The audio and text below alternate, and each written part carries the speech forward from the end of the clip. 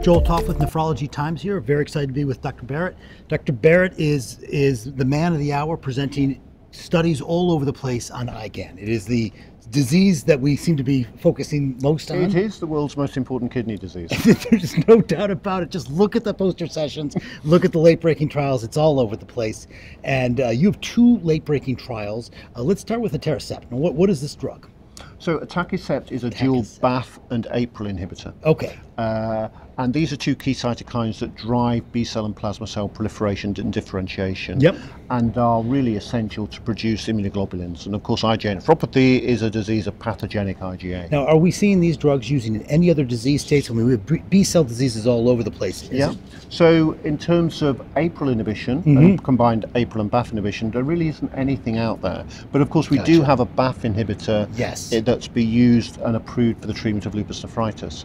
But that's a BAFF-only drug. We don't have any drugs available at the moment to treat any form of kidney disease which incorporates both an ability to block BAFF and APRIL. Okay, so this prevents maturation and survival of these B cells. Absolutely, and the data is very clear that it leads to reductions in immunoglobulin levels, and in particular reduction in the pathogenic form of IgA, the Gd-IgA1 that we think is responsible for the kidney disease. And so that's better than just wiping them out with a drug like rituximab?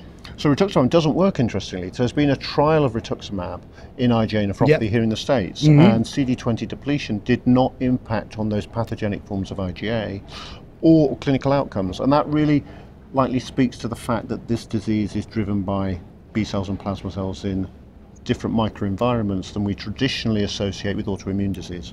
Interesting, interesting. Okay, so and so there's 2-year data here. What do we find? Well, we find something really unprecedented. Actually, I want to actually rewind a little bit. Let's talk about who was enrolled in this trial. What kind of patients are we seeing in this trial? So this trial included patients with IgA nephropathy, biopsy proven, at high risk of progressive disease. So significant levels of proteinuria, despite optimized RAS blockade, with a preserved GFR of above 30. So very similar to the studies that we've seen published over and over again. This kind of the same menu, kind of the same. Okay. So this is 2-year data. 2-year data. Yep. And what we see is really an unprecedented stabilization of GFR over a full 2-year period, despite this being in a group of high-risk patients. So what we're seeing is a loss of kidney function over that 2-year period that is equivalent to physiological aging of the kidneys in healthy individuals. So a couple of milliliters per minute. 0.6 mils per minute per year. So, you know, when we think over the age of 40 people, you lose around 1 mil per minute per year of kidney function. Yeah. Just for having a birthday. Yeah, absolutely.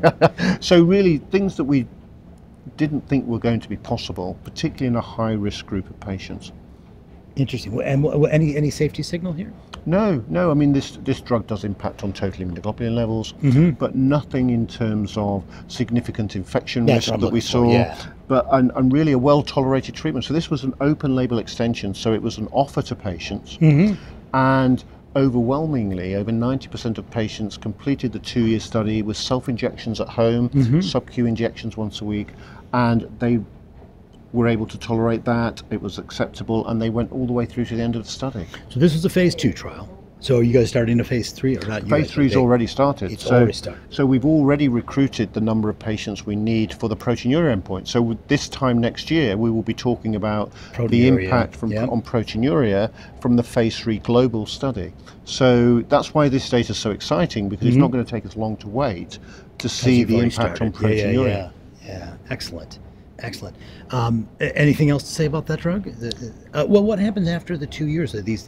Presumably they have to stay on this drug? Well, the 2 years is the end of the study. Yeah, I understand. So, so that will be the end of the data that we collect. In the phase 3 study, what is really rewarding is that the sponsor has agreed to keep the drug accessible to those patients until the drug is available in that particular country. So the patient commits to a 2-year trial, but actually they get access to the drug longer than that, but much longer than that, until they can actually get it as part of their routine clinical care, assuming it's safe and effective. And but you know, that's really important, because this is a global study, and we recruit patients in countries that traditionally have not been able to access these types of drug from an affordability point of view. So it's really important that those patients feel supported to contribute to a clinical trial and have access to the drug at the end of the study. That's excellent.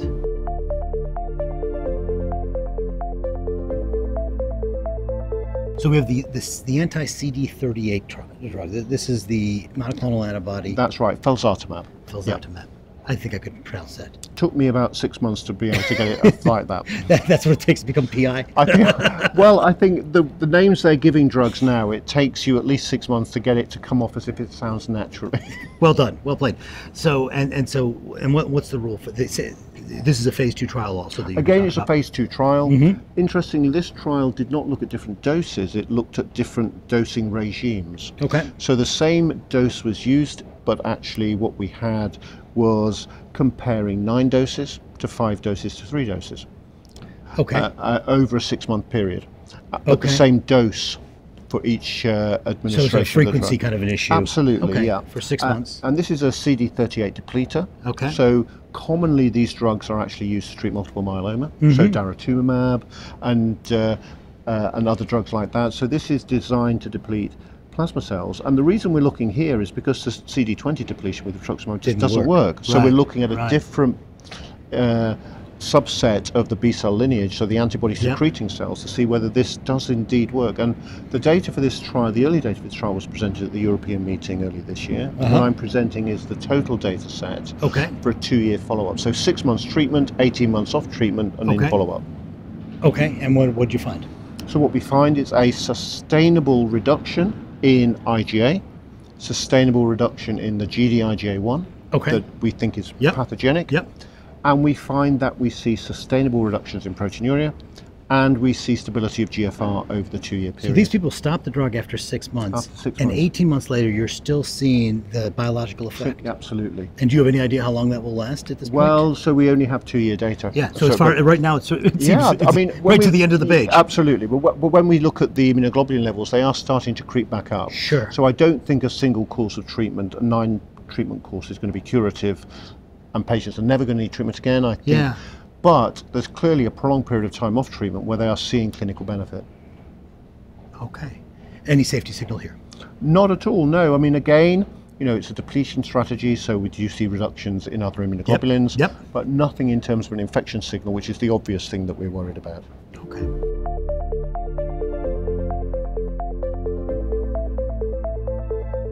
So the thing that is on every nephrologist's mind, as we're getting more and more tools, people are more and more confused. So let's fast forward and like everything works out to your dreams and all of these drugs become approved. How are we going to organize how we use these? What patients, what do you think is what is going to be the patient that's perfect for this anti-CD38 drug? What is that going to look like? So what you'll see in the draft guidelines of the KDIGO update that we've done is we're trying to start that process. And we're starting to say, if you've got IgA nephropathy, think about the immunological aspect of the disease and think about the CKD aspect of the disease. So start off at the high level. So if you're coming to see me with a GFR of 50 with established CKD, I'm absolutely going to need to think about RAS inhibitors. Might think about endothelium receptor antagonists, SGLT2 inhibitors. Because you're established CKD. Because you've got established CKD, just as if they were diabetic, just as if they had any form of kidney disease. But at the same time, now we have these new toys to play with. Think about the immunology and treat that. Disease-modifying therapy. Absolutely. So then we're going to have choices in terms of B-cell-directed therapies. We now have complement inhibitors. And we really aren't as clear in our own minds at the moment as to how we might think about which drug is better for which person and what combination therapy we might need. Do we need to have a CD38 with a complement inhibitor? So I just want to interrupt just a bit. You mentioned complement inhibitors as disease modifying, and maybe I'm just being simple to this, but this seems like it's very late in the process, and that just feels almost like suppressing some of the damage, but not really modifying the disease. It seems almost like at the very end of the whip. Am I thinking about it wrong? No, you're absolutely thinking about it right, and I think we draw a parallel with how we treat class 3, class 4 lupus or ANCA vasculitis. We give a rituximab, mycophenolate, cyclophosphamide to target the production of pathogenic antibody.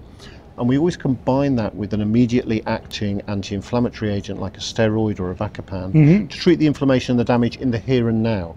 So that's how I see this evolving in IgA nephropathy. We give a therapy that targets the production of pathogenic IgA. And in those patients with significant inflammation, and there may not be that many, in my practice I don't see that much because mine are mainly Europeans, white ancestry. If I had a big Chinese population, I would look at something completely different. There I'm thinking, do I need to add on a short burst of a significant anti-inflammatory agent to quell that inflammation while I'm waiting for that B cell directed therapy.